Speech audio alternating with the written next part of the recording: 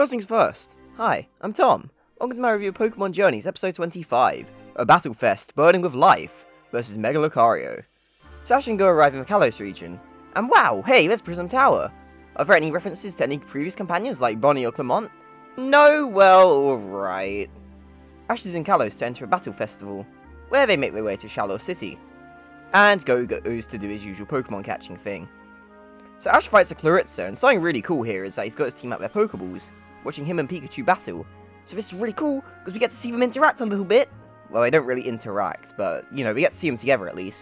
So Clarissa takes the Thunderbolt, and the gym leader Korrina from Pokemon X and Y overlooks the match. Pikachu beats up Clarissa. Ash's next victory will get him to the Super Class. Also, you can choose who you fight here at the tournament. So Ash is outside thanking his Pokemon, when he and Riolu sense something. It's a Lucario. Korrina's Lucario. It and Pikachu recognize each other, and Korrina makes herself known. She introduces herself to Ash's Pokemon, and tells Riolu that it hopes it gets stronger with Ash. Korrina has also entered the Pokemon World Championships, and is in the same position as him. One win will get her to Super Class. So they agree to battle, and Ash tells Riolu to pay close attention to Lucario. Reboot senses something in a bush. It's another Lucario, belonging to Gherkin. Go shows him the Pokemon he's got, and Go just needs a white flower Flabébé to have them all. Gherkin tells Go that his granddaughter is fighting in the festival. Gherkin also mentions Ash when Go says he's from Kanto. And yeah, they have just a nice moment together on the Ash topic. So battle is about to start. Korrina asks for Riolu's support. Go and Gherkin arrive. It's absolutely great to see old characters return. Lance being the first of this series, then Matori and some members of the Matori Matrix last episode, and now Korrina and her grandpa, the Mega Evolution Guru Gherkin. They even recall their previous gym battle, and Ash just has a lovely moment by teasing her that he won that.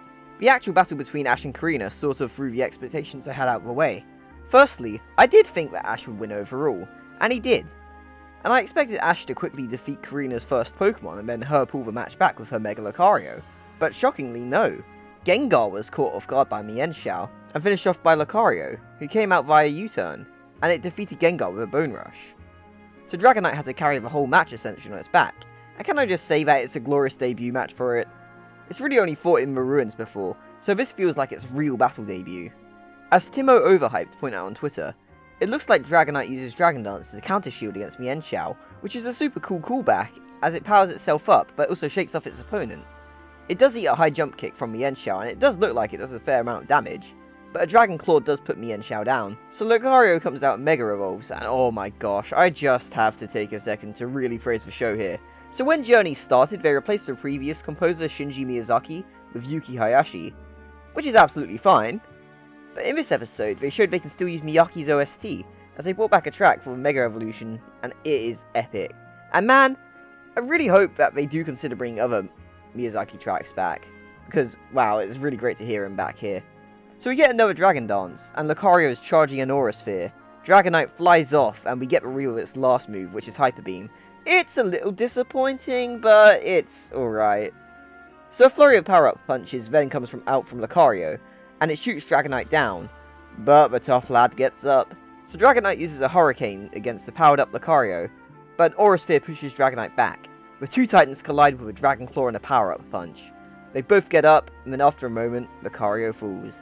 And Ash takes the win, and he goes up to the Super Class ranking in the Pokemon World Championships. So Dragonite gives Ash a big hug after the match, and Korrina apologizes to Ash's Riolu, who's still super excited about the match anyway. After the Battle Festival, Korrina says that it's not over, hinting at another possible return from her, and the episode ends with Ash and Go chasing a Flabébé. So this is definitely an amazing episode for the battle. As I said, it defied my expectations, and it felt pretty tough. Having Ash on the back foot most of the time, he really earns the next ranking. But it feels like he still has a bit of room to grow with his new team. It was filled with suspense, it looked great, and it let Ash meet with someone we've grown to like in the previous series again to earn the new ranking. It's definitely a fantastic episode. Okay, one little issue I have with this episode is that I feel like it could maybe have referenced the XY series more than just the Shallow City gym battle. Now, it's still cool to see something like Go meeting someone else that Ash has met during his journeys, but something like a hey, how's Greninja or Clement or whatever from Korrina could have been nice. So yeah, that's just a little bit of a shame there.